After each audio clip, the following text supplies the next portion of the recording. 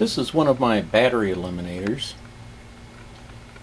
and before I turn power on this set, I've made sure that the filament voltage is set to 2 volts.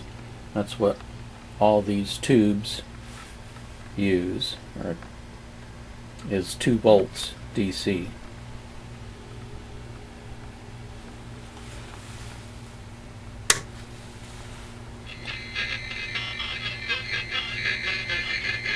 And as you can see, it's set right at 2 volts.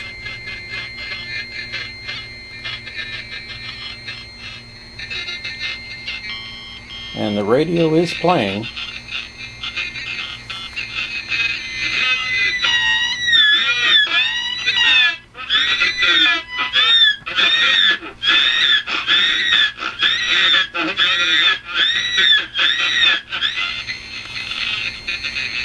Believe it or not, this radio doesn't have a volume control. It's got a tone control. It's a rather unusual setup. Here's the intermediate stage transformer that I replaced. This is the old one right here.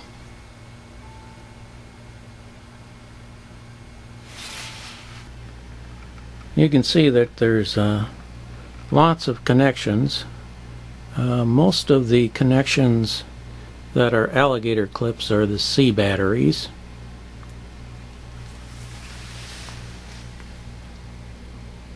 And there's the connections, and what I did was I found the easiest connections and traced them in the circuit and then labeled them.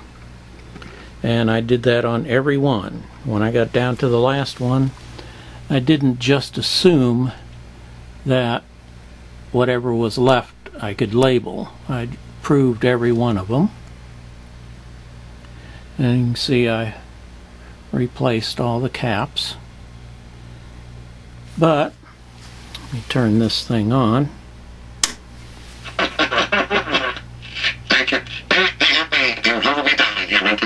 Doesn't sound real good.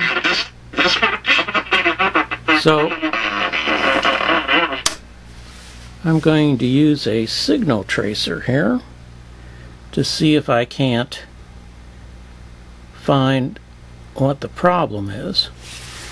We've got a ground, audio frequency, RF frequency, and I'm going to go in about the middle of the circuit and start there. That's always a good place to start anywhere. If you don't know where to start in the middle.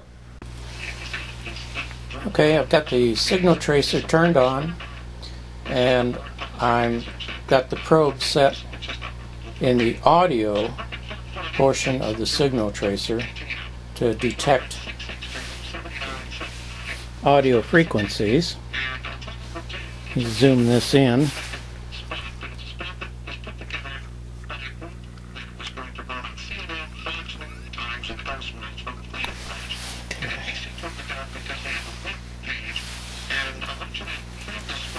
About the center of the circuit is right here. You'll understand completely why NBC decided this is not going to be on our... And as you can hear, the signal is quite clear there. Let's check traffic and AccuWeather together on the 8th and WPTF. And here's Brian. Thanks. That wire goes over to here. This weekend, tickets on sale at the Hunt Horse Complex on eastbound 40 traffic. And the signal runs up this capacitor to here. The outer bell line still running from Lake Boone Trail to Western Boulevard. A motorcycle crash on Pecan Road at Wilmington Street. I'm going to have to move the camera. That wire down here runs up to here. Tired of being ridiculous fees for everything at your bank? You can't. Goes through this capacitor here. Learn how at coastalmcu.org. And of course up to ORG. With more traffic reports than anyone else, I'm Brian LeBlanc, News Talk 680 WPTF. Milder tonight, lows in the low 40s. Warm tomorrow, mid and up. And then this is the output of the tube.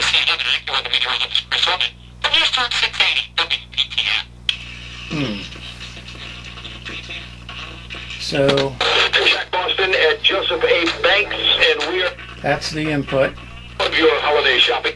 and this is the output.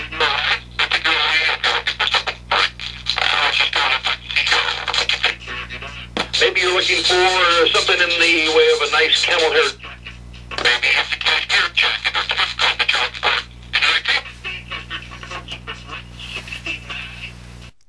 I measured the voltage on the plate of that tube, and it showed 22 volts, and looking at the wiring diagram, it's supposed to be 90. So I took a look at the harness where they're labeled in the diagram, and what I thought was 30 volts, which you can see between the 67.5 and 135, that's actually 90 volts. So I made that change on the battery eliminator and tried it again.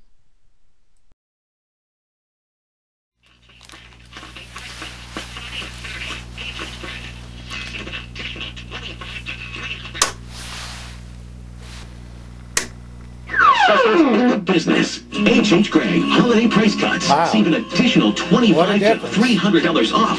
Friday and Saturday, go with Greg. Price and advice guaranteed. See store for details. Excludes manufacturers who prohibit discounting. The weekend's almost here.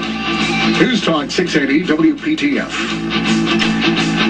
We're getting right back to the phones, honestly, in like 30 seconds, but I want you to hear this ad. But if you have children, you might want to turn the radio off and just go ahead. Wow, what a difference. The quality of the sound really surprised me. This is an early 1930s set, probably used on the farm. But there's still quite a bit of work left to do.